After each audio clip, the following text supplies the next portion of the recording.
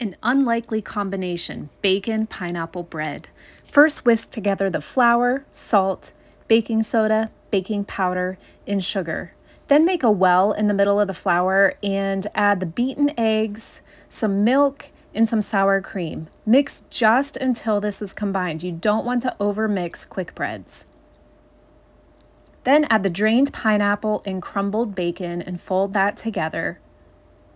Spread the batter in a 9 by 5 inch loaf pan and then bake.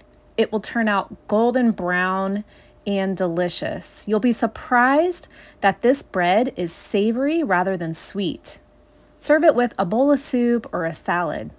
You can find the complete recipe on tasteoflizzietea.com.